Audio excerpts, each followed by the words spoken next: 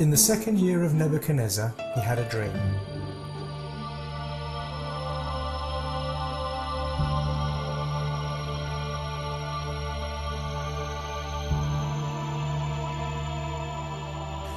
God gave Nebuchadnezzar this dream to show him what will happen in the future. None of his wise men or seers could tell him what he dreamed, or interpret the dream. Their wisdom was exposed as a fake, so the king commanded all of them to be executed. Among the king's wise men and servants was a Hebrew man called Daniel. Daniel turned to God in prayer, and God showed him both the king's dream and its interpretation, so Daniel explained it to the king. Daniel told the king that none of the wise men, the astrologers, the magicians, the soothsayers would be able to interpret his dream, but that there was a God in heaven who revealed secrets, and that God had revealed to Nebuchadnezzar what would happen in the last days.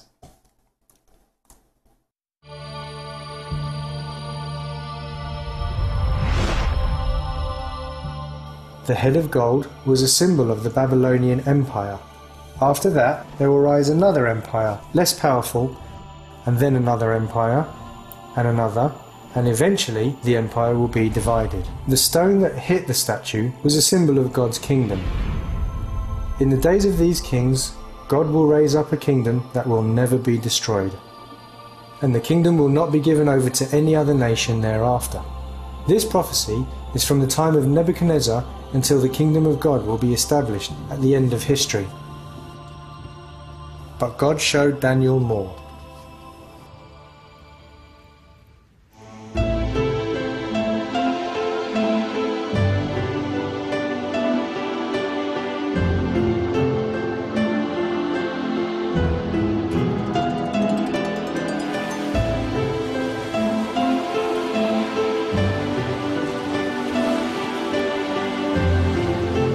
In the 7th chapter of the book of Daniel, we're told that Daniel received a vision.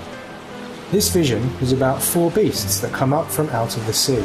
According to the messenger of God, this was yet another symbolic reference to the 4 empires that were to reign over the world. The first animal was a winged lion.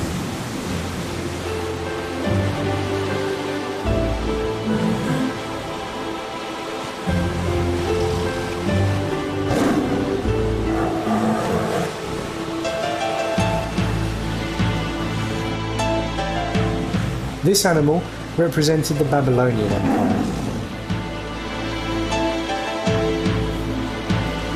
The next beast was an animal with 3 ribs in its mouth, who was raised up on one side.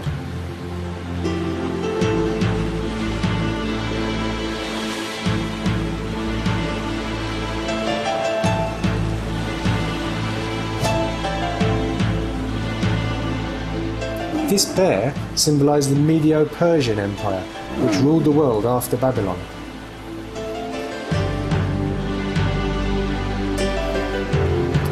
Then came the third beast, which was a leopard with 4 wings and 4 heads.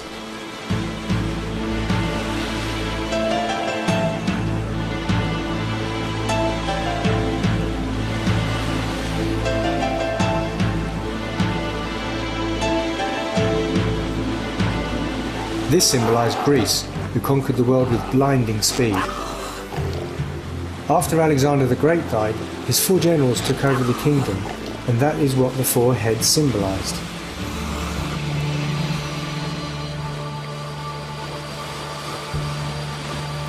And then the 4th beast came, and this beast was a terrible beast.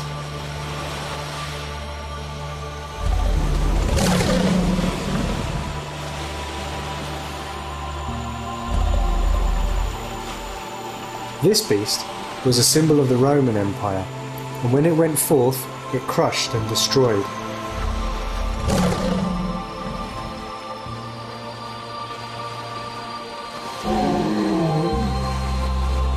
This beast had 10 horns, and 3 of them were plucked up, and a little horn grew up.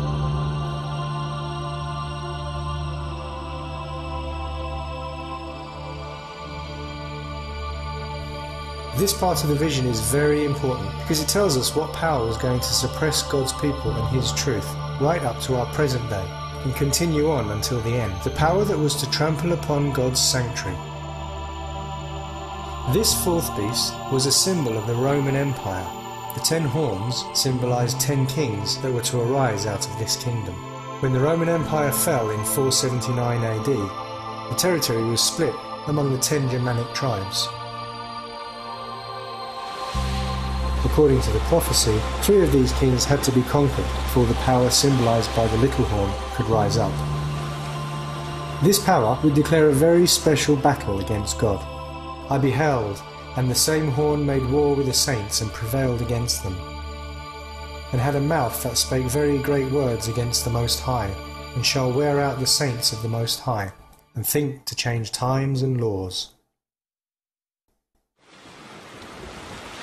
After Jesus' resurrection, hatred for the Christians grew within the Roman Empire. Many Christians were persecuted because of their belief. The Apostle John was exiled to the Isle of Patmos in the Aegean Sea. There, God gave John a vision detailing what would happen to God's people in future generations. This vision complemented Daniel's visions and added more specific details to what would occur in the future. John saw another beast come out of the sea. It was made up of all the different religious and political characteristics of the empires that Daniel had seen. It had the feet of the bear, the body of the leopard, the mouth of the lion, and the horns of the terrible beast. Even though this animal comes after the 4 world empires, this beast would not itself become a world empire. This animal would come after the Roman Empire. It will reign over a divided Europe. The horn which grew out of the beast in Daniel chapter 7 and the beast in John's Revelation chapter 13 are identical. John received a deeper insight into the horn, which was also represented by the beast that declares war against God's people and blasphemes against the God of heaven right up until the end.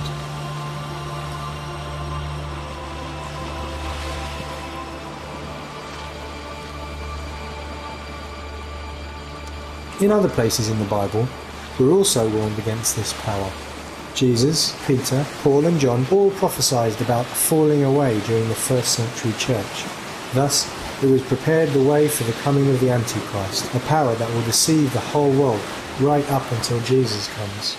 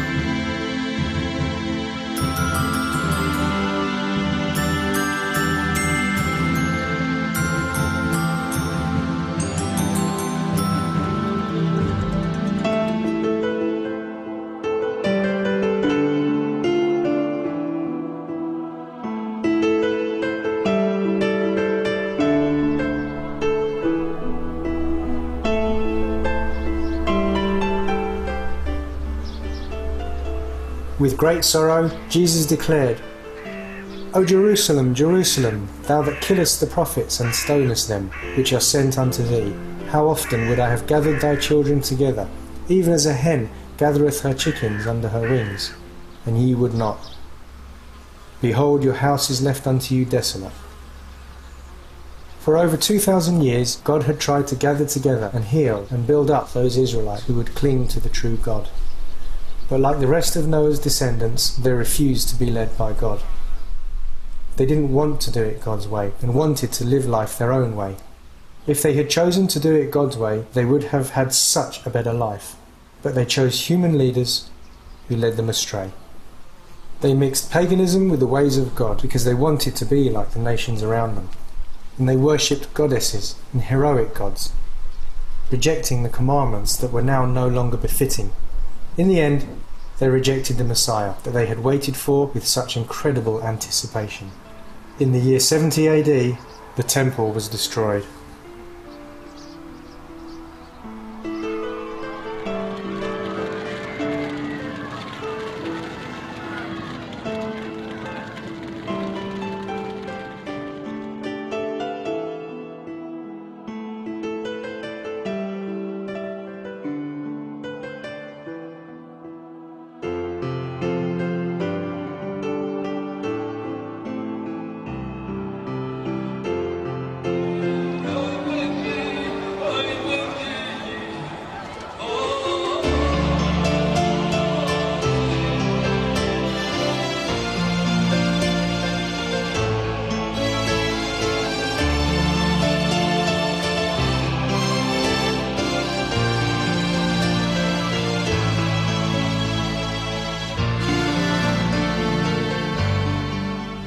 In the beginning, the Christians were eager to keep the faith pure from man-made myths and legends, and all because of the experience of the Jews. Because of this, they were sorely persecuted from both the citizens and the rulers in the Roman Empire. And because they kept the true faith of God and refused to conform to pagan practices and theology, then the pagans were provoked to anger. Many lost their lives as they refused to bow their knees to the Roman leaders and their gods. In danger of losing their lives, they preached salvation through God alone and told them that the gods the Romans prayed to were actually only fallen angels and dead men.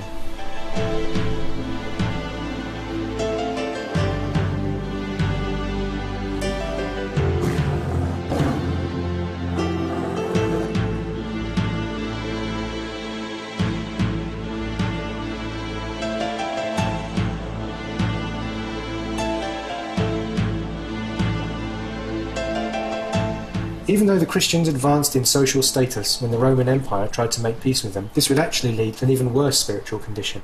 Many of the pagans that became Christians still loved the customs and traditions that they held as idol worshippers. At the same time, there was a hatred towards the Jews because of the way they had treated the Christians in Rome. Many of the Christians who were bitter towards the Jews became arrogant, even rejecting light that God had actually given to the Jews. It was light that Jesus wanted to be their foundation, so they could understand who he was, what he stood for, and what his will was for them. The result crept in surreptitiously. After several years of persecution, many agreed to peace, but only by compromise. And so the Christians became more and more paganized and adopted the pagan religion into the Christian faith. And the reward came without delay. When the Romans realized that their pagan worship had gained respect, they had no problem in welcoming Christ into their religious world.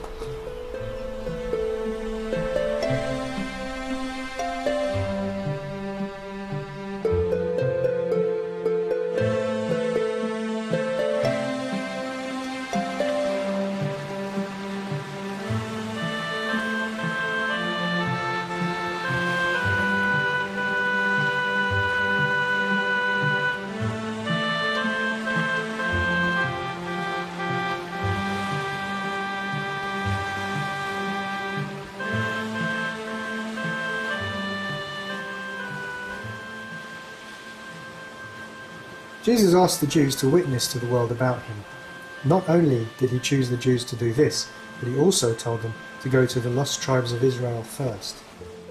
Together, they were to reach the pagans and tell the whole world about God, the truth, his mission, and his salvation. This they did. Jesus and his disciples preached to the whole of Judea and Samaria. Subsequently, they were joined by more disciples, which included Paul, and they travelled to Ethiopia, Antioch, and Cyprus, Turkey, Persia, India, Galatia, and to the Celts. Many of these, among them Peter and Paul, warned them that there would come false teachings among the Christians. There would also be false teachers who would lead away Christianity in the wrong direction. Paul warned us directly and told us that there would come a falling away. The Jewish Christians that fled from Jerusalem after Stephen was stoned and before the destruction of Jerusalem moved north of Judea to Antioch in Syria. Therefore, Antioch did not just become a centre for missions to Africa, Ethiopia and Europe. It also became a place where the truth regarding the Messiah was faithfully preserved.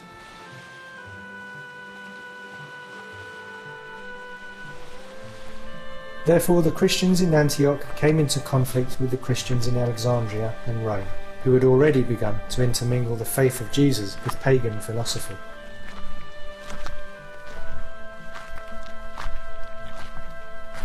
In Alexandria, there was a great hatred towards the Jews. Thus the Alexandrians tried to distance themselves from the Jewish teachings and from the Jewish roots of Jesus. The congregation in Antioch tried to warn their brothers in Alexandria against this, but without any success.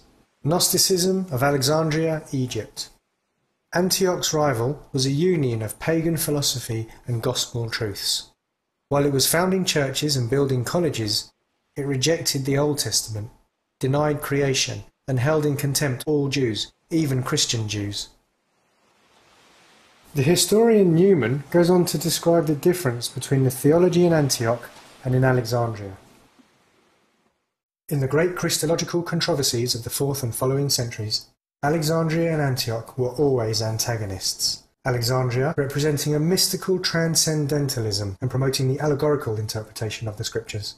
Antioch insisting on the grammatico-historical interpretation of the scriptures, and having no sympathy with mystical modes of thought. In their stand for the pure doctrines of Christianity, the churches of Syria were horrified at the license which so many so-called Christian teachers took with the scriptures, and they rebelled against the doctrines of Gnosticism which arose in the corrupted Christianity of the church in Alexandria. The school of Antioch led a revolt against the Alexandrian exegesis of Holy Scripture and founded a more critical method. The churches in Rome and Alexandria were growing closer to each other, and time after time they agreed on many religious decisions. Thus they gained great religious power. They changed the time for Passover, but the church in Antioch refused to follow their direction. Around 195 to 200 AD, the church in Antioch, along with several other churches in Asia, were excommunicated by Pope Victor I in Rome. Although Rome did not officially support Gnosticism, she was attracted by the mysterious and philosophical mindset. Just as the church in Rome collected Bible texts, so too did the church in Antioch, and from that time we have two main groups of scripture, Textus Receptus from Antioch and Sinaiticus and Vaticanus from Alexandria. It was Lucian who lived from 250 to 312 AD who translated the Bible in Antioch. He was called a Judaist by the other Christians who didn't accept the Judeo-Christian mentality, despite Christ saying that Judeo-Christian mentality would represent the gospel. A. Chantley and Lincoln said in their book Messianic Legacy that in the year 318 AD, 8 Nazarene Jews, that is Christian Jews, met with Pope Sylvester in Rome, and it was their opinion that they, and not the Bishop of Rome, should decide who should be bishop over Jerusalem, Antioch, Ephesus and Alexandria. But the Pope refused to withdraw his nomination. They were unceremoniously dismissed and told that the bishop in Rome was now the head of the church. It has been said that this is the last communication between the Christian Nazarenes and with both the papacy and the Orthodox churches. As the church in Rome gained more power, this new type of Christianity began to compromise her theological borders. In the 4th century, the church Christianized pagan tradition, which included temples for the saints, pagan festivals, processions, offerings of prayer and incense, blessing and dedication of land and property. At the end of the 4th century, it was taught that the priest received a special permanent holiness through his ordination, and they became thought of as a medium for the grace of God. Augustine developed his thought of predestination and the teaching of original sin. The leaders of the church in Ephesus were among those who heard Paul's warning against false teachings.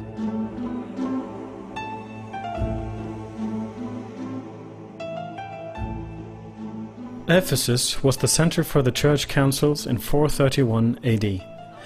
and they wanted to condemn Nestorius.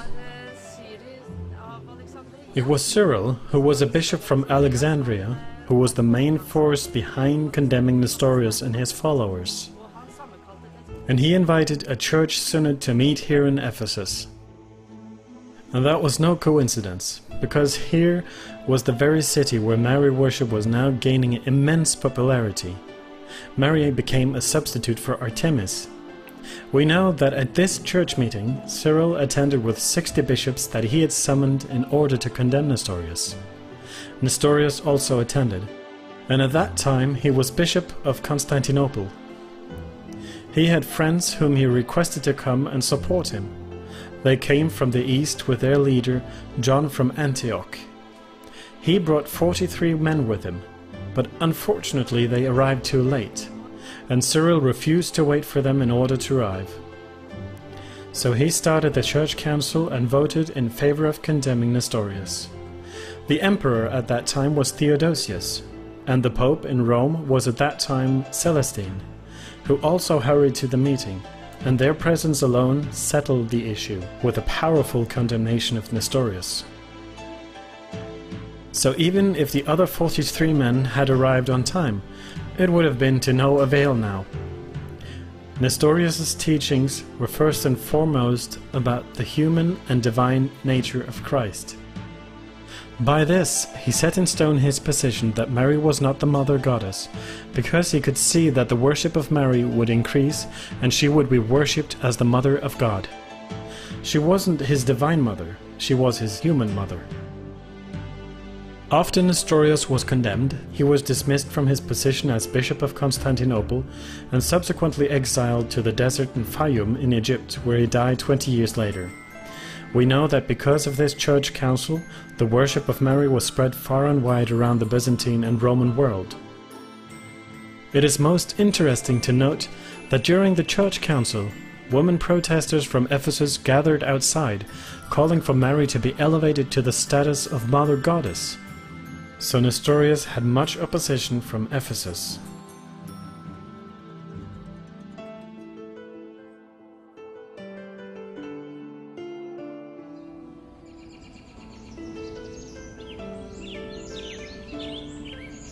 There were many controversies in the Christian faith. One of them was regarding the Sabbath.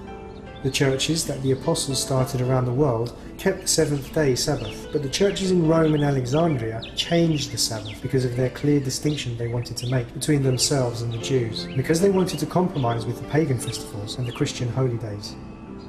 This pagan Christianity gained more and more respect with the Romans. For although almost all churches throughout the world celebrate the sacred mysteries on the Sabbath of every week, yet the Christians of Alexandria and Rome, on account of some ancient tradition, have ceased to do this. God's foundation was removed and replaced by a pagan foundation. In early Christianity, the pillar of their faith was the Torah and the Old Testament. And the fulfillment of these scriptures was Jesus the Messiah. The later form of Christianity used the pagan religions as their pillar. And this pillar was not what the prophet said the Messiah would be. That was the ancient Roman pagan religion. And then they tried to make Christ the fulfillment of this. It was Constantine who would seal forever the falling away of the Christians and declare victory over them. He declared that the Christian God handed him the crown and the victory. But Constantine did not respect the teaching of Jesus. Not only did he murder several of his own family members, but he united church and state, and Christianity and paganism. His conversion was a victory for the church in Rome, but a tragedy for the Christians who maintained the Judeo-Christian faith. Constantine and his followers were to hand the Church of Rome ultimate power. For example, St. Peter's Basilica is built upon a sanctuary that Constantine built over what he claimed was Peter's grave. The Christians that kept the true faith fled Rome to the mountains of North Italy, close to the French border, and among them were the Waldenses.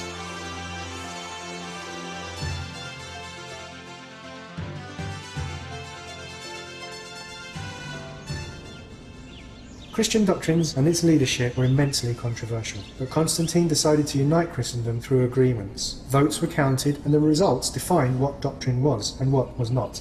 It was exactly the same as the Roman Senate did with the Roman faith. The nature of God and the expression the Trinity were among those subjects they discussed and voted on during these church meetings. Constantine not only placed his mark on doctrines for his day, but embedded them in Christian doctrine until this day. Constantine didn't only elevate the Christian God, but elevated the pagan gods too. Constantine declared Constantinople, which is today Istanbul, to be the new capital of Rome.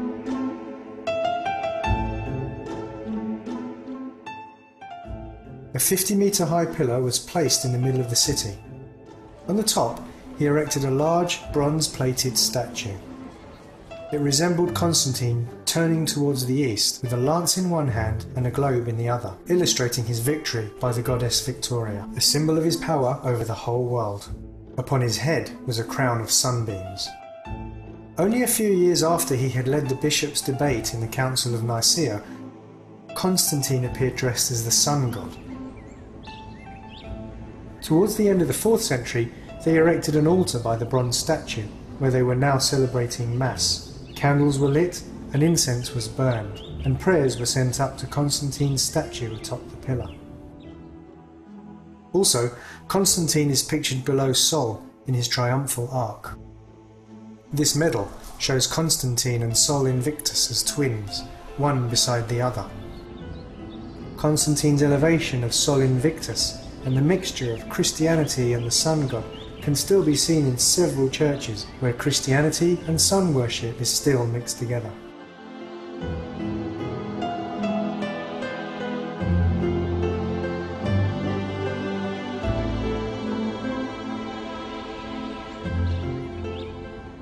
Even though many of the Christians worshipped God on the Sabbath, Constantine gave honour to the sun god, and for those Christians who rejected the Sabbath commandment, he instituted a Sunday law. In March 321 AD, he wrote, "On the venerable day of the sun, let the magistrates and people residing in cities rest, and let all workshops be closed."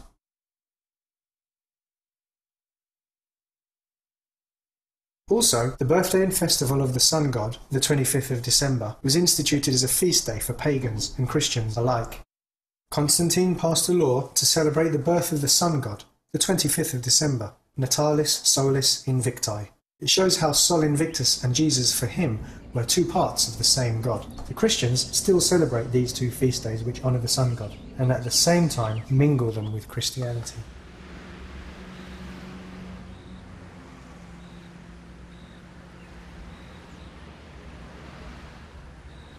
The change of the 4th commandment of God did not occur without struggle. Constantine's resolution against the Sabbath in favour of Sunday was not at that time a new concept. The Christians in Rome had for a long time done away with this commandment. Among those who rose up against this rejection of the commandments was Polycarp. Polycarp used to be a close friend of the Apostle John, who died around 100 AD. When he heard that Ancetus, the local bishop in Rome, had told the Christians to keep Sunday instead of the 7th day, he went to Rome in the year 155 AD to try to convince him to retract his statement. But the Bishop of Rome refused to listen to what Polycarp showed him from Scripture, and he returned to Smyrna, where he died a martyr the next year.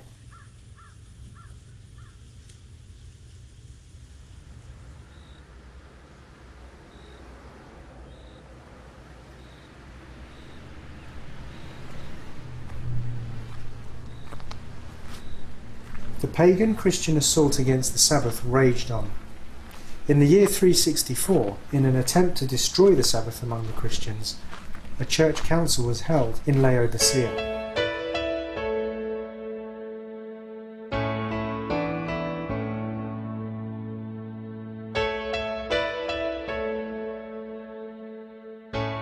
And here was another famous church synod in the year 364.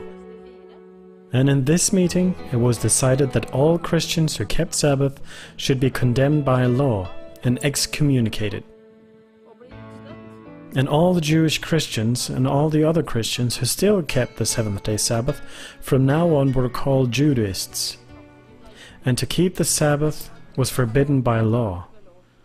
From this time on, we don't hear anything more about Jewish Christians and the Roman Empire.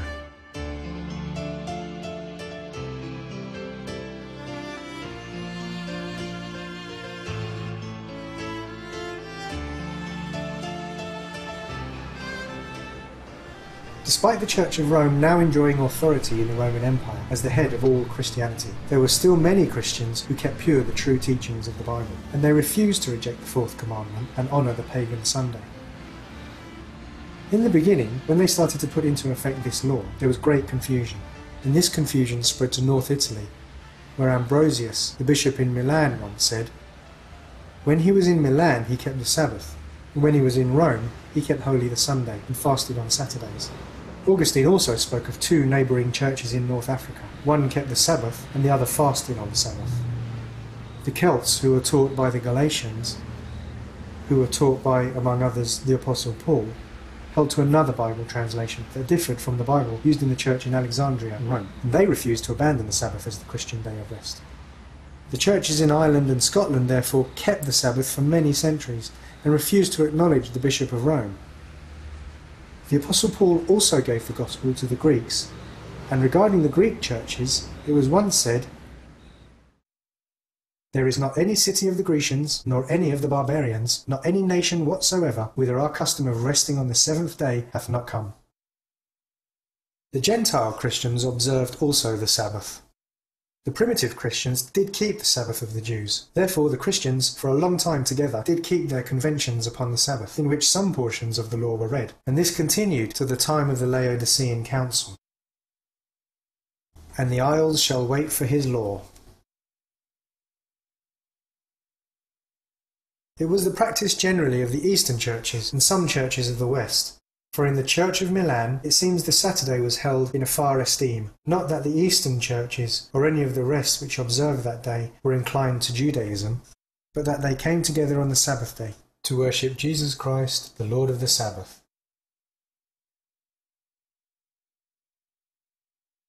They despise our sun god. Did not Zoroaster, the sainted founder of our divine beliefs, institute Sunday 1,000 years ago, in honour of the sun, and supplant the Sabbath of the Old Testament, which the Jews in our land then sanctified? Yet these Christians have divine services on Saturday. The Nestorians eat no pork and keep the Sabbath. They believe in neither auricular confession nor purgatory. Bulgaria, in the early season of its evangelization, had been taught that no work should be performed on the Sabbath. Abyssinian or Ethiopian Christianity kept, among other things, the Sabbath for more than 17 centuries. In 1534, the Abyssinian legate at the court of Lisbon was told, "It is not, therefore, in imitation of the Jews, but in obedience to Christ and his holy apostles, that we observe the day." The God of the Bible once said to the believers that the Sabbath was a sign that they worshipped the only true God, and not a false God. The Sabbath was not only a sign that they kept the original teachings, but was also to be an example to the apostate Christians that fell away. It showed that the true believers regarded the Bible to be higher than the decisions and authority of the church. The apostate Christians tried to persuade them that they were chosen of God to be church leaders and that their decisions were blessed by God. Then, when various groups of Christians kept the Sabbath, it threatened their self-proclaimed authority, and they started to attack them.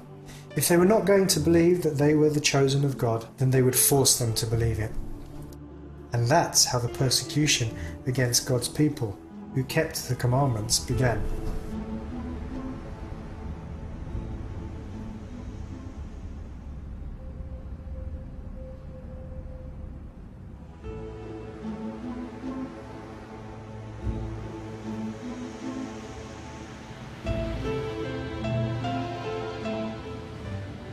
When the Roman Empire gave the power to the bishops of Rome, and the papacy started their rule of over 1,200 years, then the persecution of the Sabbath-keeping Christians intensified, until they were almost completely wiped out. And now they have almost been wiped out of the history books as well. Even now, Sabbath-keeping Christians are being demonized by some who still insist on observing Sunday. They suffer the same accusations today as they have done for the last 2,000 years. The Catholic people had full religious freedom, while the Christians who held fast to God's commandments and had the faith of Jesus were persecuted, tortured, and killed. While the Catholic Church built grand cathedrals with extravagant decor and enjoyed decadent attire, the Christians who kept God's commandments were forced to worship God in exile, in caves and in dens. Among them were the Waldenses in North Italy, who used this actual cave as a place of worship.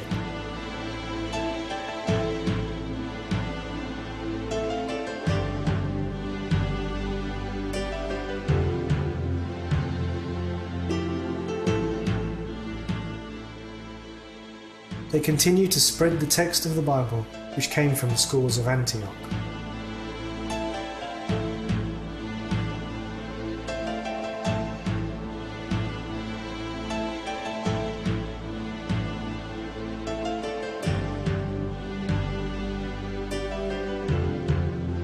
The Spirit of Christ is also the spirit of missionary work. So it was with the Waldenses. They couldn't just keep the truth they had learned for themselves, but they felt compelled to share it with others. And when the Bible was forbidden, they copied it and taught their youth in its truths. From here, the school of Barba, in Pra del Torno.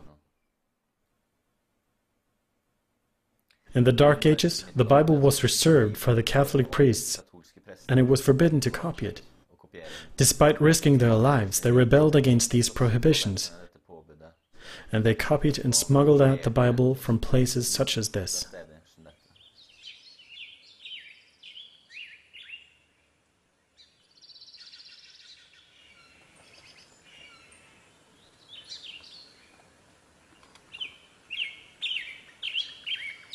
The mountains that girded their lowly valleys were a constant witness to God's creative power, and a never-failing assurance of His protecting care.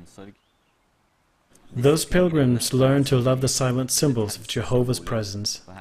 They indulged no repining because of the hardships of their lot. They were never lonely amid the mountain solitudes. They thanked God that He had provided for them an asylum from the wrath and cruelty of men. They rejoiced in their freedom to worship before Him.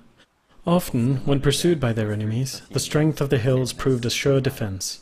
From many a lofty cliff they chanted the praise of God, and the armies of Rome could not silence their songs of thanksgiving.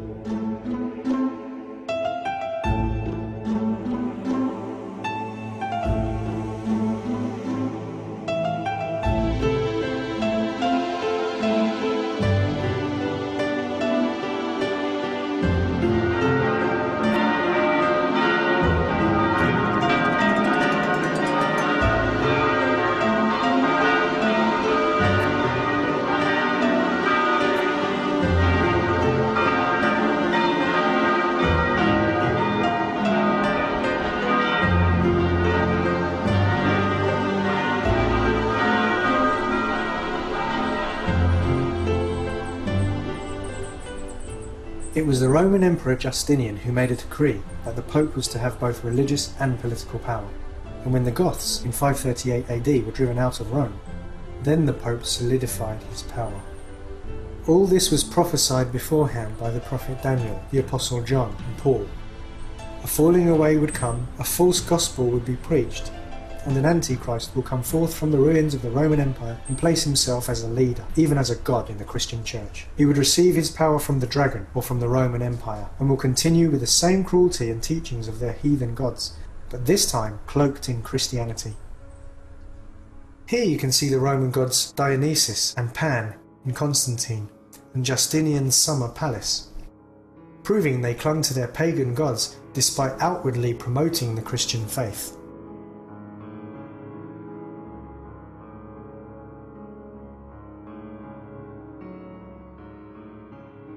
In Justinian's aqueduct, we can see the Roman mythological figure Medusa.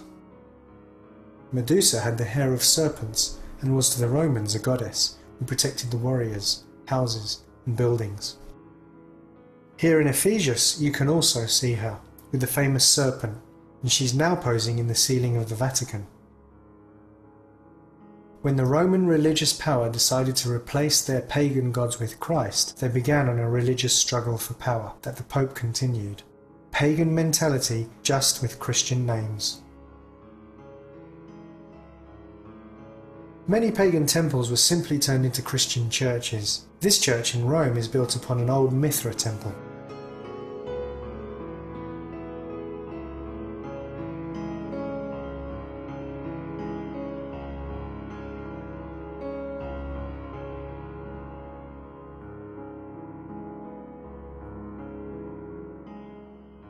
Mithra was the son of the sun god, the bringer of light and the saviour.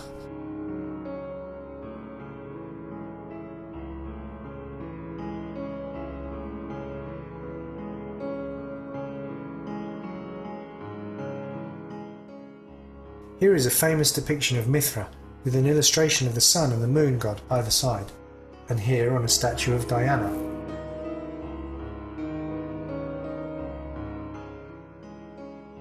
Here, placed on either side of a crucified Christ in the Catholic Church.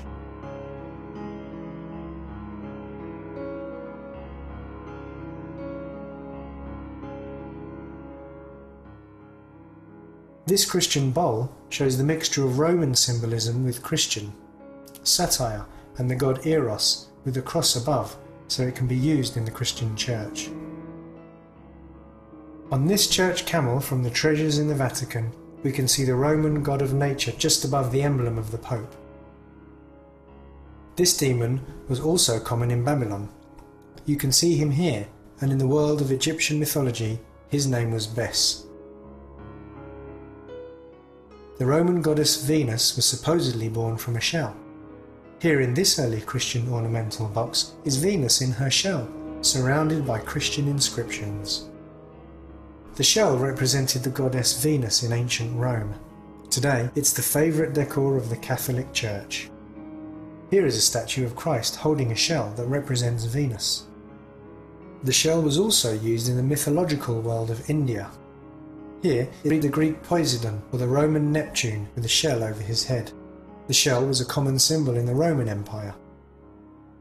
Here, from a Catholic church. Here is the shell again, on a Roman building, with Neptune's trident above it. And here in a Roman Catholic church. And here from another church, where it's Jesus Christ who lifts up the shell. An old Roman statue of Venus. And here, Catholic. The god Eros was a baby with wings. He was often depicted holding a bunch of grapes, and was a very popular decoration in the Roman Empire. Here's the god Eros in his new job, here in a Catholic church where he's holding the cross. Here, Eros is crowning Mary.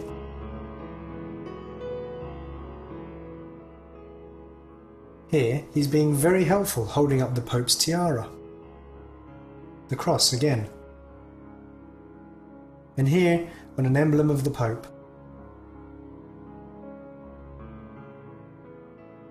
Here, the god Eros is counterfeiting baby Jesus. Many think that the halo is a Christian phenomenon, but it's not. It comes from paganism and the Roman Empire. Here's the god Neptune and his wife with a halo. Here's the god Sol with a halo on an ancient mirror.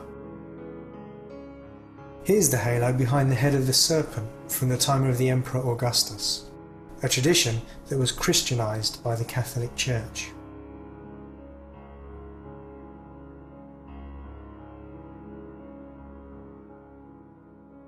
The use of halos probably originated in the East.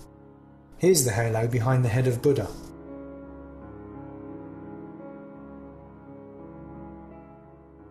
And 3 female figures, each with a halo. The Catholic Church has placed the halo behind the head of the Apostle Peter, and behind Mary, Jesus and the Apostles, and also their saints.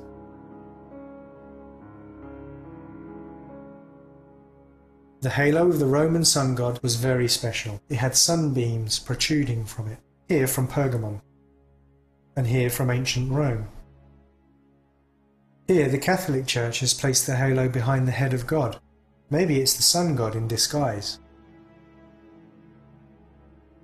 The Bible never once mentions female angels. Female angels come from Greek and Roman mythology and represent the goddess Nike or Victoria. Today this goddess is commonly seen in the Catholic Church.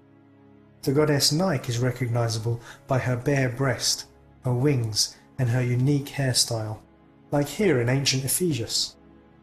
Here Nike has a new job, to honour the papacy in the Vatican. Here's the goddess Athena in this well-known posture, with her helmet, snakeskin dress draped around her body and displaying the pendant of Medusa's head. Here from the Catholic Church, by the Pope's feet, sits the twin sister of Athena, with the helmet, the snakeskin and the Medusa head. When you've studied the Roman religio-political power, it's not hard to see that the papacy continued the Roman method of government in religious matters. The Pope even adopted the titles of the Roman emperors and Rome's symbols, like Pontifex Maximus and the Father of the People. The Emperor Augustus became the high priest over many different religions, and the emperor that succeeded him did the same. Here he is, dressed in the priestly garments of Pontifex Maximus.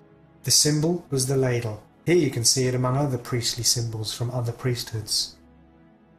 The emperor's title, Pontifex Maximus and Father of the People, can be seen engraved on Roman coins, a title and symbol that the Pope of Rome adopted for himself. Here we can see a coin with the Pope and the title of Pontifex Maximus. And here from St. Peter's Basilica. The Roman emperor was also high priest for the Augur priesthood, who was a master of astrology. On this old Roman coin you can see the pontifexes and the hook beside it as the Augur priesthood's symbol and staff.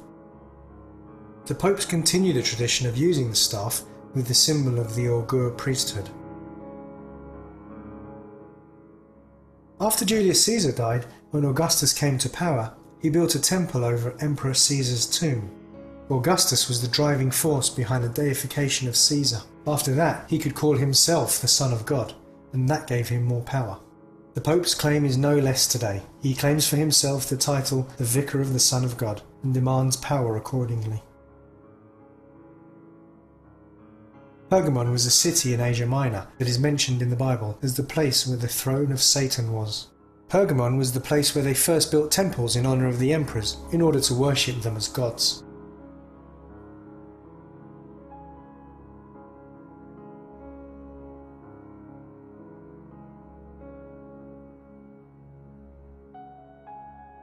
The Christians in the Roman Empire suffered martyrdom because they refused to bow before any of the emperors. The Pope continued in the emperor's agenda, only cloaked in a Christianity, and succeeded therefore in duping Christians to bow before him and serve him.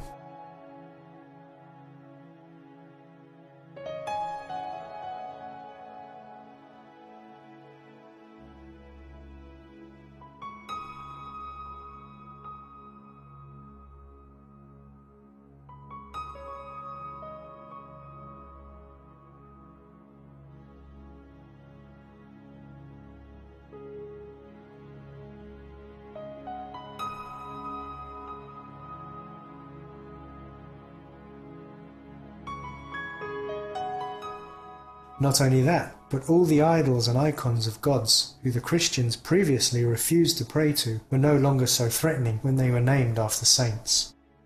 Notice this hand sign that can be seen on the statues of popes. Statues of Christ, and even in the Far East.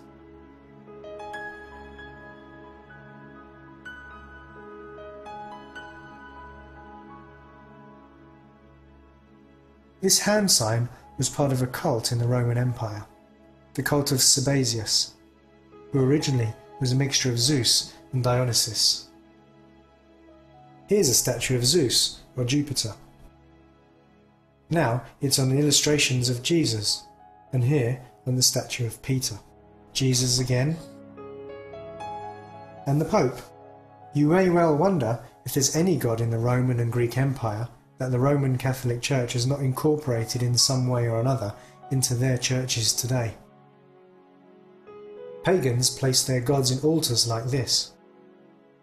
Here you have a goddess in an altar. Here's another goddess. And in the same way, the Catholic Church worships her gods. Here's Mary. And here's Mary again.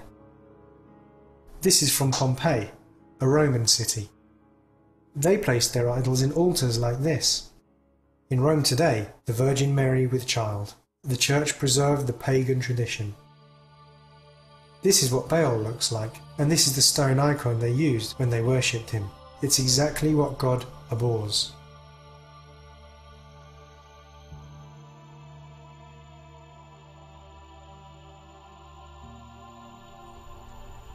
Catholics today use icons of Christ to pray to. The concept of nuns and monks was also adopted in from Babylon and Roman tradition. Instead of having nuns for Vesta, they now have nuns for Christ. Completely pagan tradition and philosophy.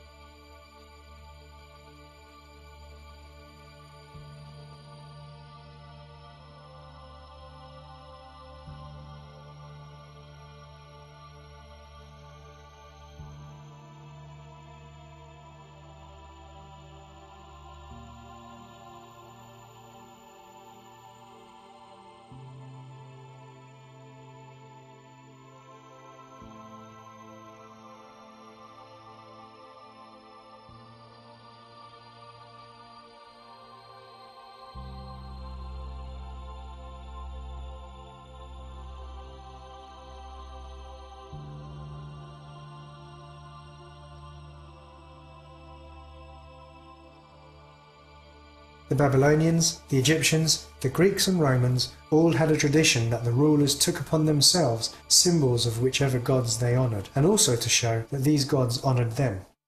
The divine symbols also showed that the god was present there.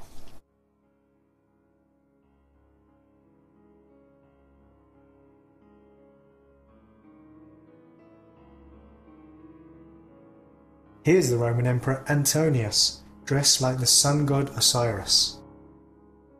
Here's Alexander the Great, with the attributes of the god Zeus, the horn. Here, Alexander's dressed in the lion headdress, that was the symbol of the god Hercules.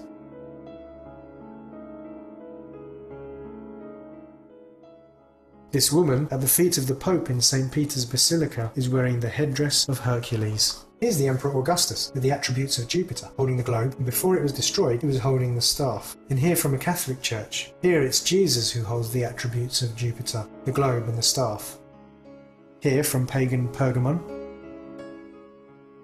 And the woman with the globe has also found her place in the Catholic Church. Here's the Greek god Zeus, with the well-known symbol, the bolt of lightning.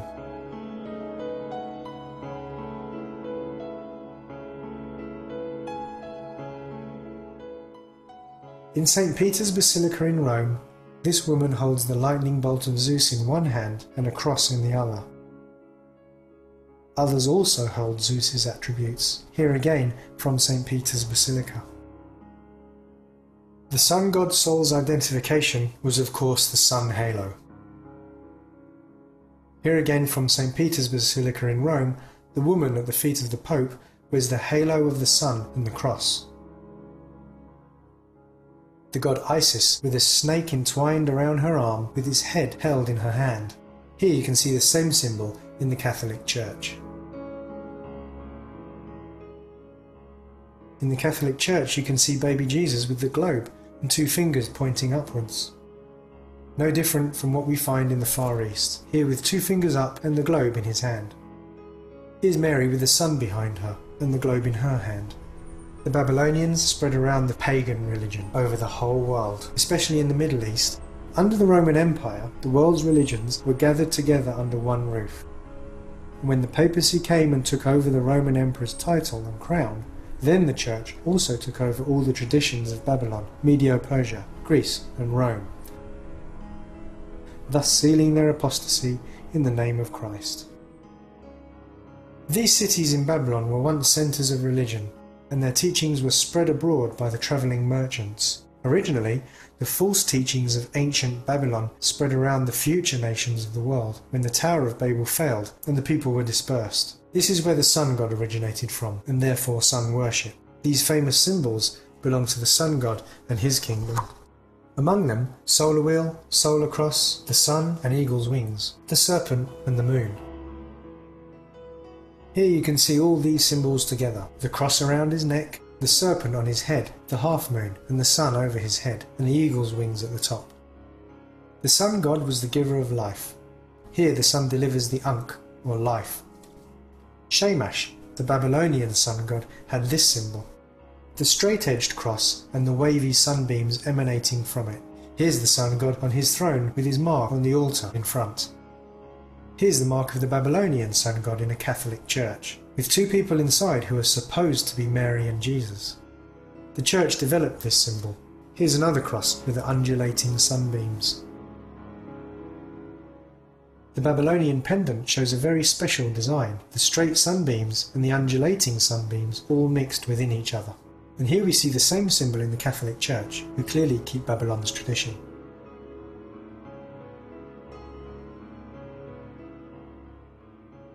The symbol of the sun was loved in Babylon because they honoured the sun god, and today it's in the Catholic Church, who also exalt the sun god. You can find them on relics, altars and surrounding icons of God.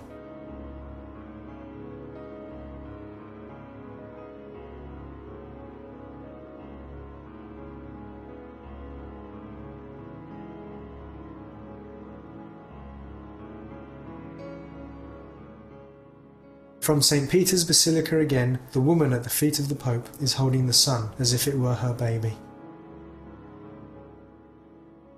Here's another at the feet of the Pope and the sun on her chest.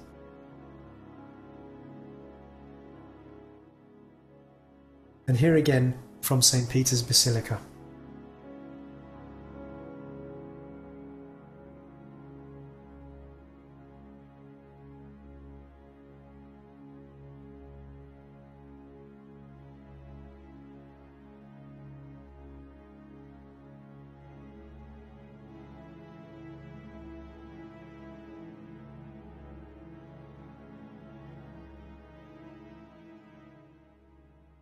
The God in heaven never intended for sun symbols to be mixed into worship for him, nevertheless, here in the Catholic Church.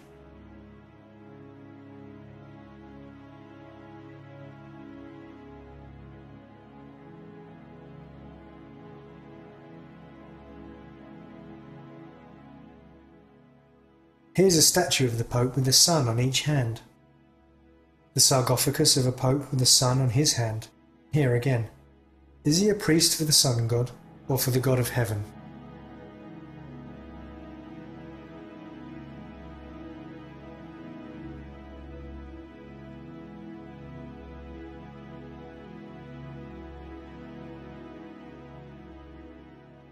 The solar wheel was also famous in sun worship in Babylon. Here also from Babylon.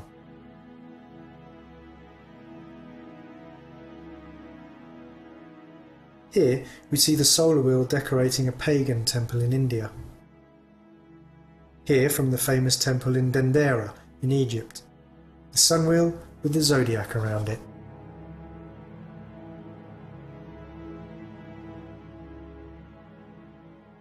And here we see Mary lifting up the solar wheel.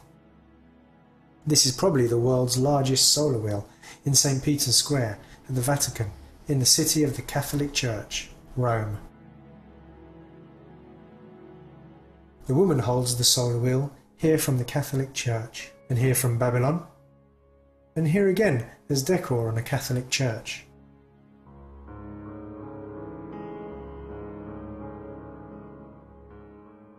The half moon is also a famous religious symbol from Babylon, here with the sun above it. Here on a seal from Babylon, here again on another artifact. Here we have the Egyptian god with the same symbol. here again from Babylon. Here in front of a Catholic church you see the symbol by the foot of the cross with the famous Babylonian symbol in the centre. The most common place we find this symbol is in the Catholic Church, on the object they keep the Eucharist on, or the communion bread. The object has the form of the sun with a half moon inside it. When one places the Eucharist in the half moon, then one has the complete Babylonian symbol.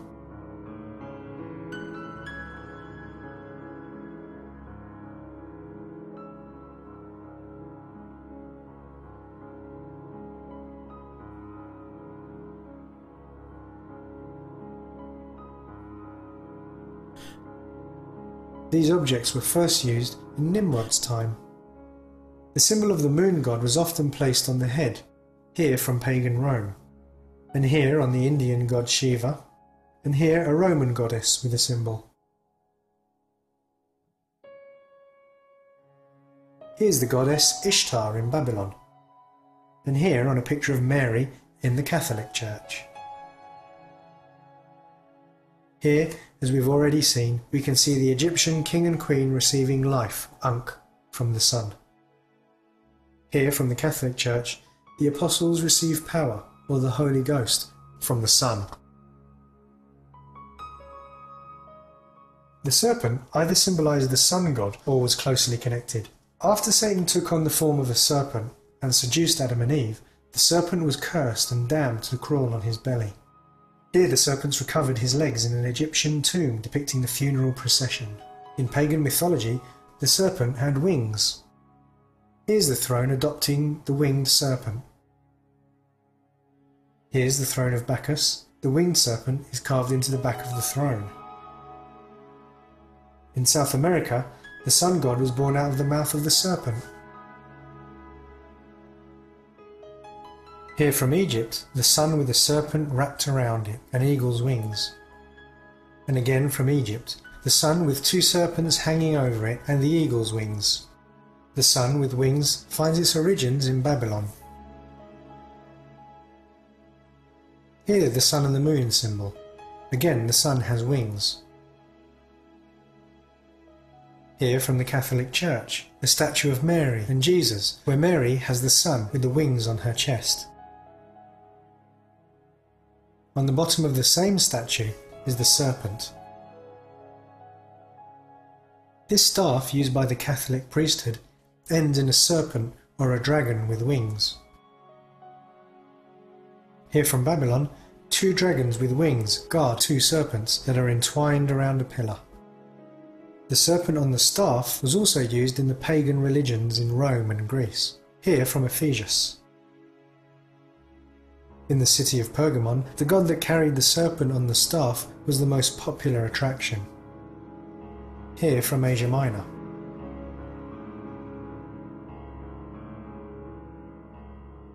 Here's the Egyptian god Anubis that carries the winged serpent on his staff. Here on one of the Vatican's many paintings. And here you see the same symbol in a painting on the roof of the Vatican. The all-seeing eyes are gathered from Egypt and ancient Babylon. In Tel Brat they have found an entire temple full of the all-seeing eye. The eye is connected to the mother goddess. The eye was used on Mesopotamian and Egyptian amulets and jewellery.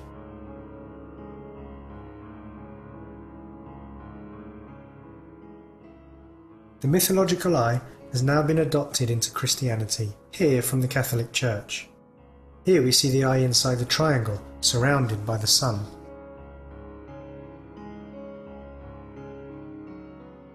Here you see the eye in the sun. Is it the eye of God, or is it the eye of the sun god?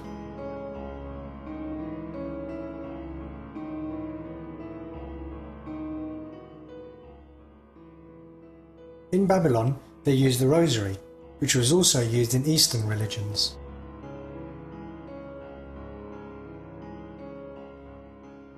Here, from a Catholic church, Jesus has taken over the custom of Babylon.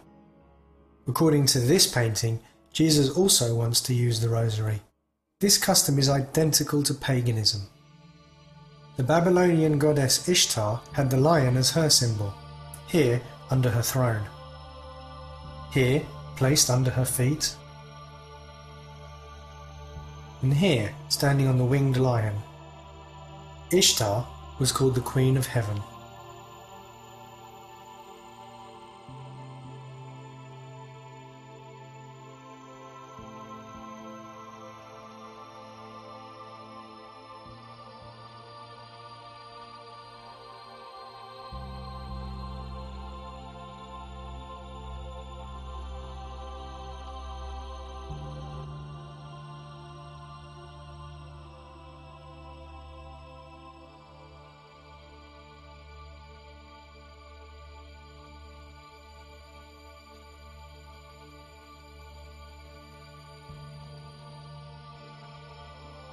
Here from the Vatican, Mary is riding the winged lion with a cup in her hand. From Babylon, 2 lions stand either side of a symbolic tree. From a Catholic church of Mary, the Son with Mary inside, and 2 lions each side of the tree. From the same church, Mary's new symbol.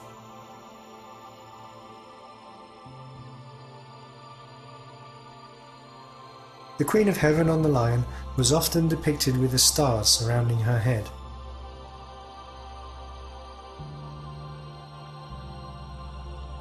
Today, it's Mary who's called the Queen of Heaven, here with the stars around her head.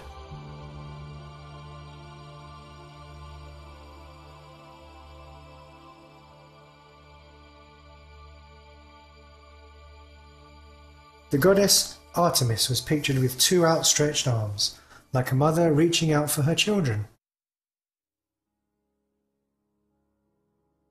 Here's Mary in the Catholic Church. Paganism has changed its name, but not its practices. When Mary gave birth to Jesus, it didn't make her a god, but made Jesus a man. The Bible never mentions the deification of Mary, neither does it ever mention that she went straight to heaven, but it does say that God forbids the worship of any being other than himself. I am the Lord, and that is my name, and my glory will I not give to another, neither my praise to graven images. Without any regard for what God requests, the Catholic Church has taken the liberty to crown Mary, and here the angels worship her and not God. The forerunner of Ishtar was the goddess Inanna. Often she was depicted with bare breasts, like here from Babylon. Here's the goddess Isis with her divine son.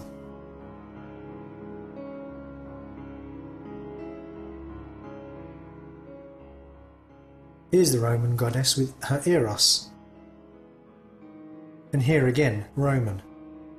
A very popular symbol now taken over by Mary. A bare breast here again from the Catholic Church.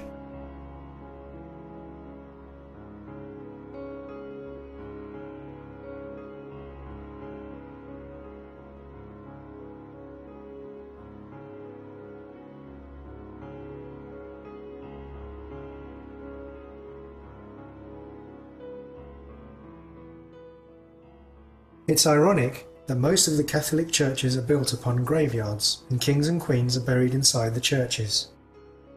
From St. Denis in Paris, from Rome, and from St. Peter's Basilica. The pagan worshippers thought that they could pray to this deceased so they could intercede for them. That's why tombs were always placed inside temples.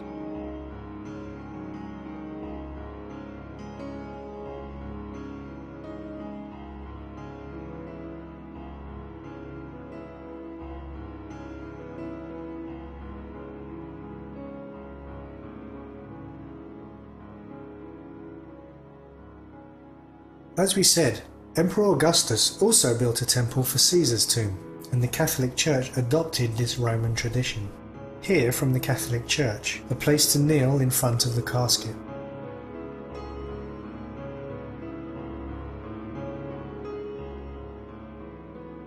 Here's a monk kneeling and praying to the dead.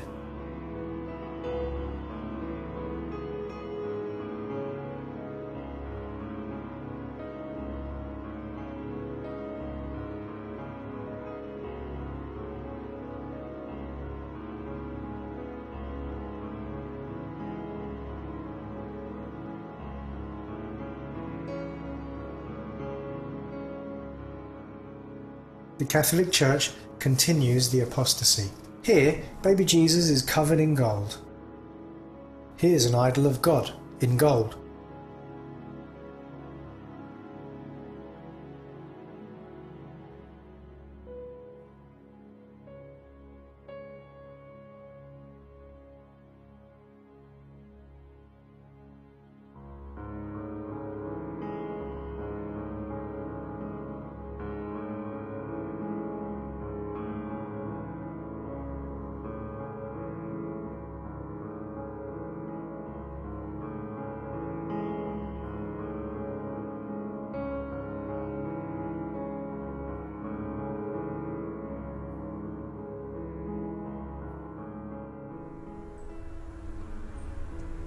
Shockingly, the Catholic priests still use the headdress and the attire that were used by the Babylonian priests. See here.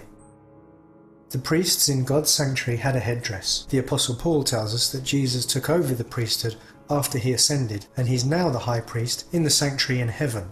The Catholic Church was never supposed to carry out the priesthood. That was given to Jesus alone. The Babylonian priesthood was well known for its grand headdress, the fish mitre.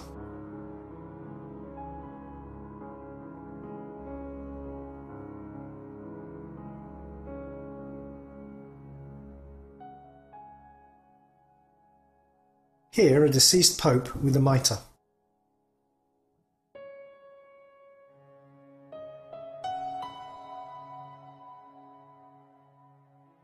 This is an Egyptian hat. Catholic priests, Babylonian, and Peter with the same hat. This hat is from Pergamon. You can notice two flaps protruding from it. The Pope's hat has the same design. The triple tiara was a crown that symbolized power, here from Babylon. The Pope also has a triple crown. The priests and kings in Babylon used this symbol around their neck to show that they had submitted to the sun god. Today, it's the Catholic priests, bishops, and popes who wear the same Babylonian sun crosses around their necks.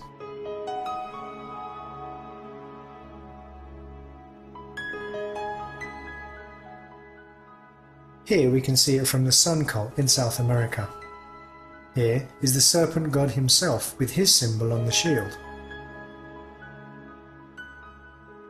Here from a Babylonian cylindrical seal. And here you can see it on the Catholic clothing. Everywhere in the church, the sun god is honoured.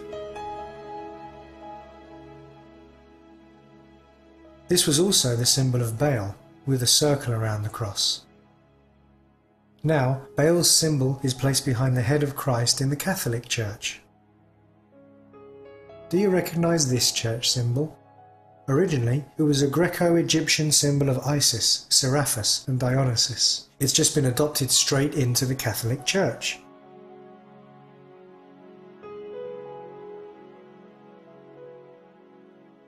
Babylonian priests wore floral symbols on their wrists. Here in the Catholic Church, and the Pope with the same flower in his hand. God speaks strongly against the worshippers of Baal in the Bible, but the word Baal simply means Lord. Their supreme god was named El, just like the name of the Israelite god, El. That's why it could be confusing, but it wasn't the name they used that showed if they worshipped the true God. It was their obedience, and if they kept God's commandments.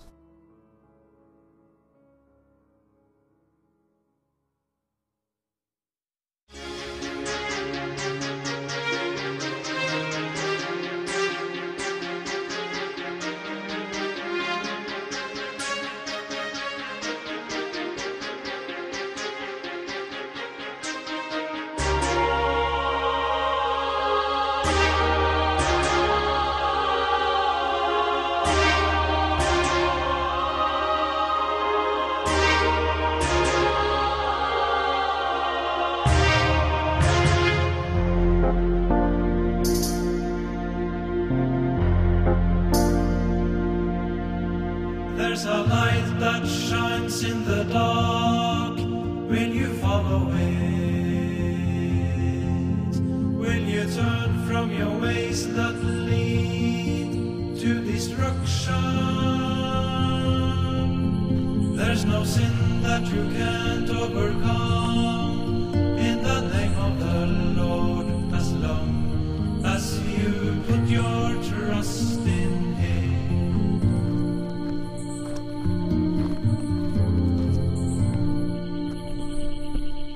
Why does God warn us so strongly against this church and say that its leader is the Antichrist? The Catholic Church has, from its inception, been Satan's attack on God's truth. And the Bible says God never changes. But nor does Satan and his fallen angels. Here, we can learn from the devil's attack on Israel. First he tried to kill them, but when God protected them and the devil failed, then he deceived them into mixing paganism with God's truth. Satan did exactly the same with the Christian movement.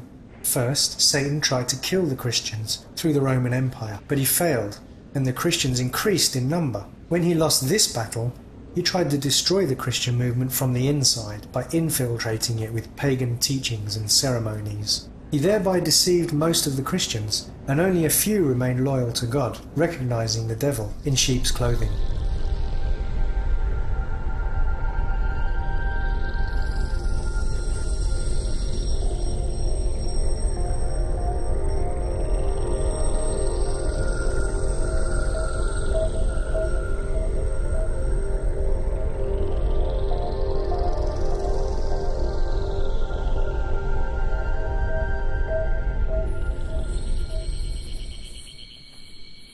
To deceive the Israelites into worshipping Baal, Satan tricked them into praying to the dead. The dead, as the Bible says, are sleeping in the grave. Therefore, it's only the fallen angels who answer those prayers. And by doing this, Satan usurped the place of God in their lives.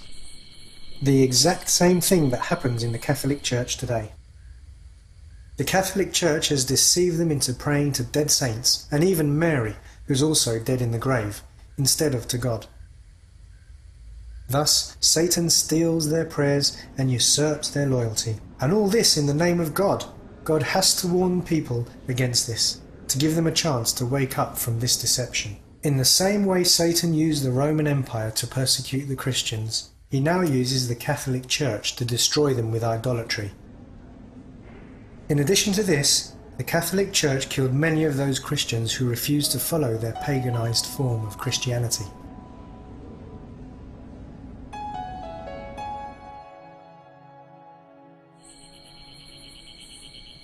With his success, he mocked God with icons and idols and the teachings of Catholicism. Most are blinded that they fail to see what's happening around them. Satan uses all his power to destroy the true understanding of Christ through those who call themselves his representatives but do the total opposite of his will. When Jesus came, he said he was not going to take honour upon himself, but those who would claim to come after him would take honour for themselves. Where Jesus dressed humbly, Satan dressed the Pope like a king. While God darkened the sun during Christ's worst moments on the cross, hiding his agony from the people, Satan provided the sun to shine brightly above thousands of images of Christ in all his agony. When God forbade images, Satan provided them, mass-producing them so people could pray and worship in front of them.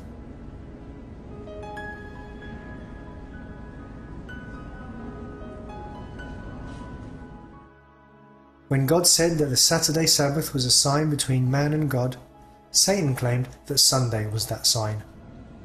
When Jesus told us not to call anyone on earth our Father, because one is your Father, he who is in heaven, so Satan provided this blasphemy for the people, calling the Pope Holy Father.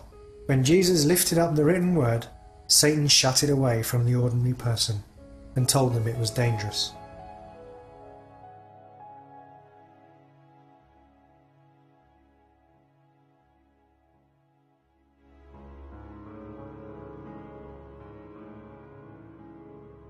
Scripture says there's one mediator between man and God, but Satan provided many mediators to pray to. When the Scripture said that only Jesus can give us salvation, Satan provided Mary to pray to. offering them salvation through her. And you can even earn your salvation through work.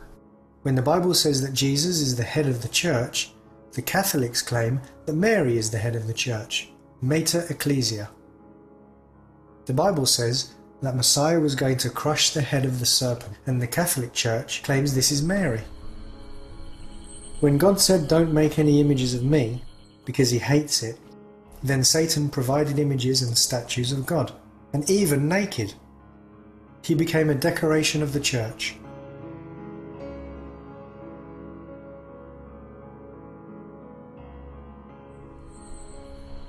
We're also told in the Bible how God hated the Babylonian worship symbols, their ceremonies and sun symbols, and how his faithful people removed this from the temple in Israel's history. Of course, then Satan ensured that these symbols became the most highly cherished in the Catholic Church, and even placed God in the middle of the very symbols he hated. And we could go on, but unfortunately we don't have time in this production. Okay, let's take a moment and breathe. If you love Jesus and love God, these things will break your heart. Because your loyalty is towards God, and you will not want to upset or offend him. You don't want anything to come between you and God, especially not a false Christian representative. Because the Pope is not a Christian representative. He represents the exact opposite of everything Christ stood for, and the opposite of the way of God. Christ exalted the law of God, but the Pope doesn't respect God's law, and has even changed it. Therefore, the Pope is not a representative of Christ, but is in fact anti-Christ. This is sad, but true. There's no need to wonder who the beast is. It's no secret, and it never has been a secret. According to Jesus, who warns us against the beast in Revelation, he says to reveal the vision, because he wanted to show unto his servants the things which must shortly come to pass. Don't follow the beast. Don't be fooled, because the beast and its followers will perish.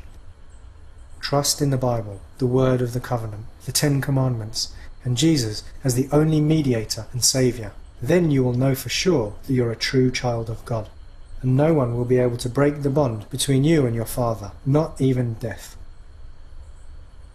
But what is the mark of the beast that you're not to take on your forehead and your hand?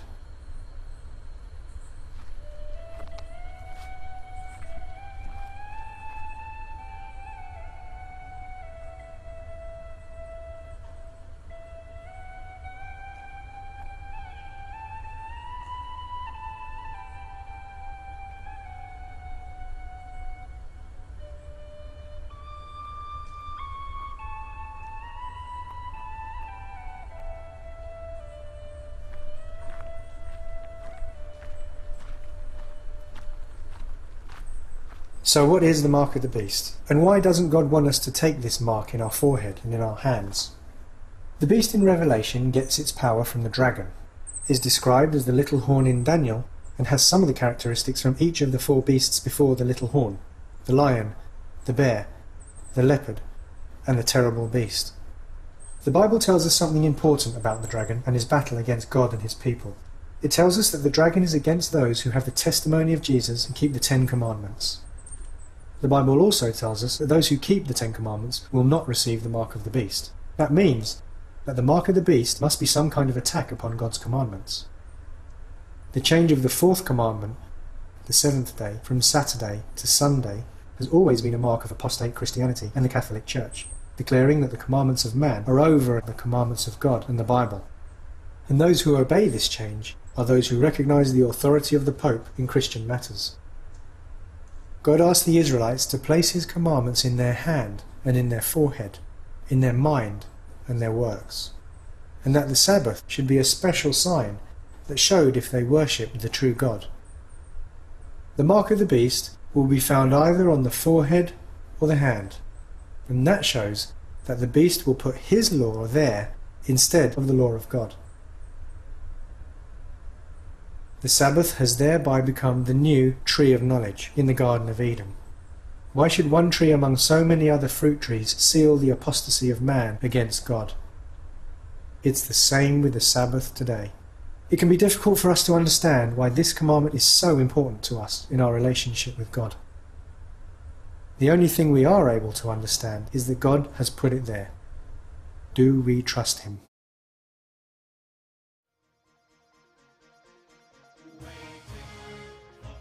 There's just one way to not receive the mark of the beast in your forehead or in your hand, and that is to keep the commandments of God and the faith of Jesus. The Sabbath commandment contains God's name, title, and dominion. So by protecting the Sabbath, the Lord's name, title, and dominion will be placed in your forehead and in your hand. But if you keep 9 of the commandments, but throw away this one, then you've removed His name and His seal from your life, because this is the only commandment that identifies Him as our Creator and the place of His jurisdiction. The beast that replaced this commandment with a new day, Sunday, will therefore place His name, the Son, in the midst of the other 9 commandments, and you will receive the mark of the beast. The commandments of the beast and the commandments of God. Which commandments will you have in your heart and practice with your hand? Whose servant will you be? The Catholic attack on true Christians has always been directed towards God's commandments, and especially the Sabbath. Sunday being the mark of their power, and Sabbath being the mark of those who refuse to recognize the authority of the Pope. Of those who do not want to follow the Catholic Church, but want to continue to be faithful to God during the final crisis that is soon to break upon the earth, it is said, "Here is the patience of the saints. Here are they that keep the commandments of God and the faith of Jesus." God asks you to leave those denominations today. And those denominations who are influenced by the Catholic Church and who have intermingled paganism with Christ. The reason why God says this is because these churches will soon receive the judgments of God for all the abominations they have done in His name. All those they have murdered during the centuries they were in power, for all the lies they've spread, and for all those they've led astray. Jesus says, "Come out of her, my people, that ye be not partakers of her sins, and that ye receive not of her plagues. For her sins have reached unto heaven, and God hath remembered her iniquities." The judgment will soon fall, and if you want to keep your eternal life, then you must leave those churches now. This is Christ's own personal warning to people today. Please listen to His call, and let Him be your only Saviour.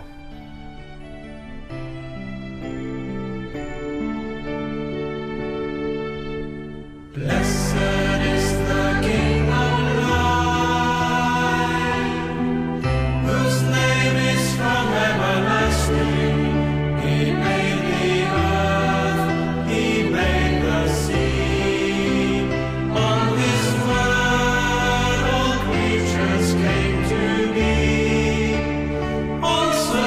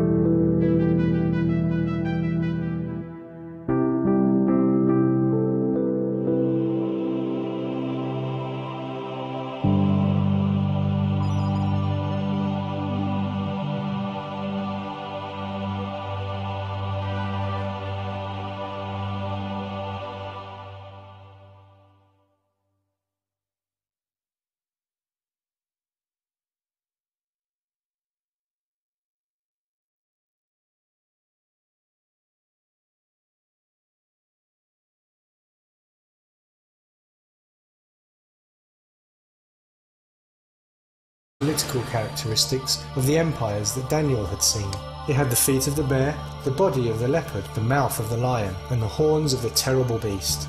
Even though this animal comes after the four world empires, this beast would not itself become a world empire. This animal would come after the Roman Empire. It will reign over a divided Europe. The horn which grew out of the beast in Daniel chapter 7 and the beast in John's Revelation chapter 13 are identical. John received a deeper insight into the horn, which was also represented by the beast that declares war against God's people and blasphemes against the God of heaven right up until the end.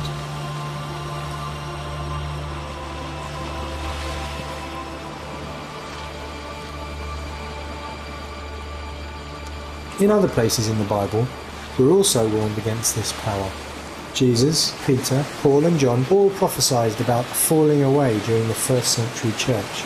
Thus, it was prepared the way for the coming of the Antichrist, a power that will deceive the whole world right up until Jesus comes.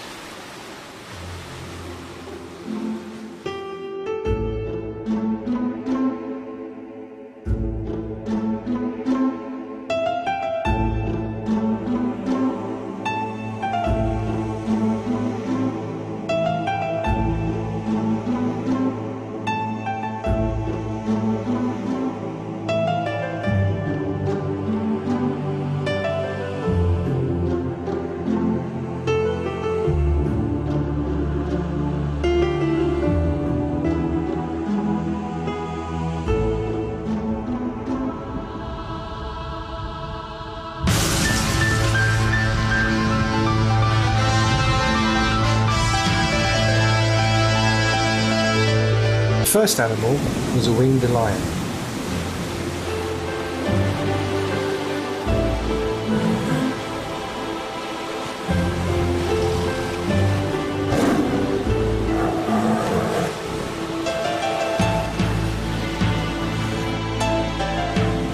This animal represented the Babylonian Empire.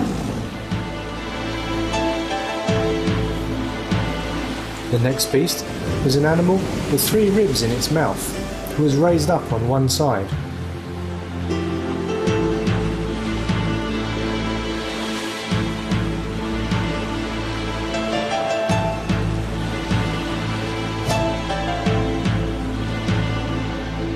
This bear symbolized the Medo-Persian Empire, which ruled the world after Babylon.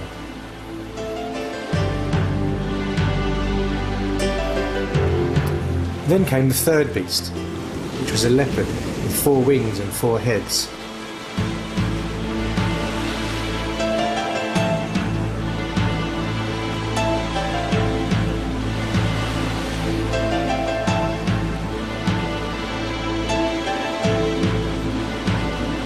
This symbolized Greece, who conquered the world with blinding speed.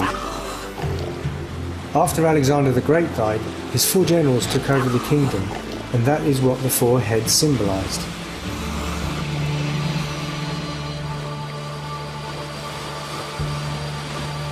And then the 4th beast came, and this beast was a terrible beast.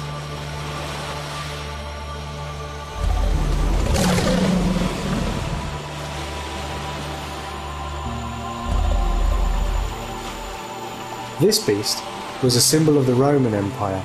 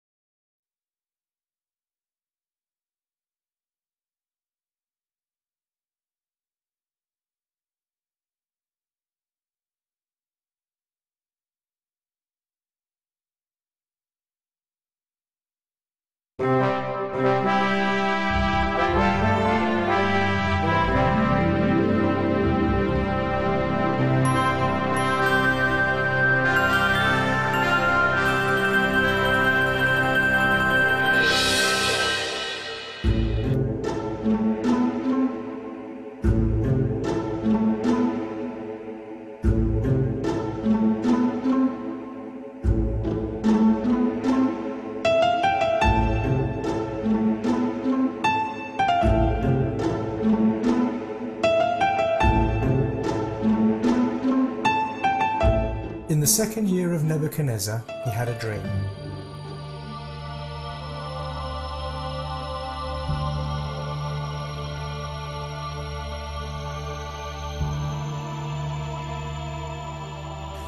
God gave Nebuchadnezzar this dream to show him what will happen in the future. None of his wise men or seers could tell him what he dreamed, or interpret the dream. Their wisdom was exposed as a fake, so the king commanded all of them to be executed. Among the king's wise men and servants was a Hebrew man called Daniel. Daniel turned to God in prayer, and God showed him both the king's dream and its interpretation, so Daniel explained it to the king. Daniel told the king that none of the wise men, the astrologers, the magicians, the soothsayers would be able to interpret his dream, but that there was a God in heaven who revealed secrets, and that God had revealed to Nebuchadnezzar what would happen in the last days.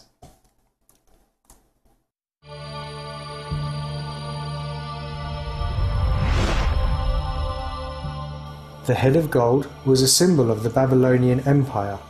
After that, there will rise another empire, less powerful, and then another empire, and another, and eventually the empire will be divided. The stone that hit the statue was a symbol of God's kingdom.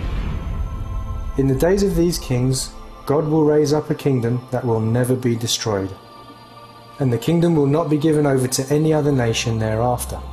This prophecy is from the time of Nebuchadnezzar until the kingdom of God will be established at the end of history. But God showed Daniel more.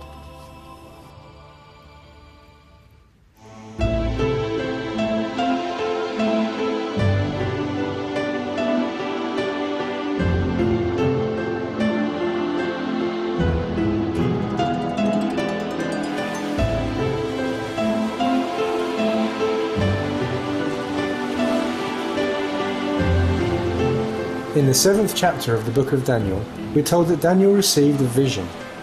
This vision was about 4 beasts that come up from out of the sea. According to the messenger of God, this was yet another symbolic reference to the 4 empires that were to reign over the world. And when it went forth, it crushed and destroyed.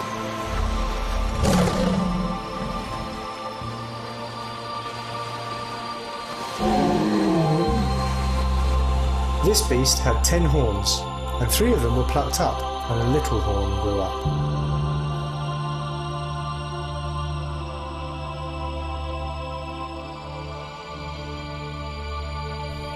This part of the vision is very important because it tells us what power was going to suppress God's people and His truth right up to our present day and continue on until the end. The power that was to trample upon God's sanctuary. This 4th beast was a symbol of the Roman Empire. The 10 horns symbolized 10 kings that were to arise out of this kingdom. When the Roman Empire fell in 479 AD, the territory was split among the 10 Germanic tribes. According to the prophecy, 3 of these kings had to be conquered before the power symbolized by the little horn could rise up. This power would declare a very special battle against God. I beheld, and the same horn made war with the saints and prevailed against them, and had a mouth that spake very great words against the Most High, and shall wear out the saints of the Most High, and think to change times and laws. After Jesus' resurrection, hatred for the Christians grew within the Roman Empire. Many Christians were persecuted because of their belief. The Apostle John was exiled to the Isle of Patmos in the Aegean Sea. There, God gave John a vision detailing what would happen to God's people in future generations. This vision complemented Daniel's visions and added more specific details to what would occur in the future. John saw another beast come out of the sea. It was made up of all the different religious and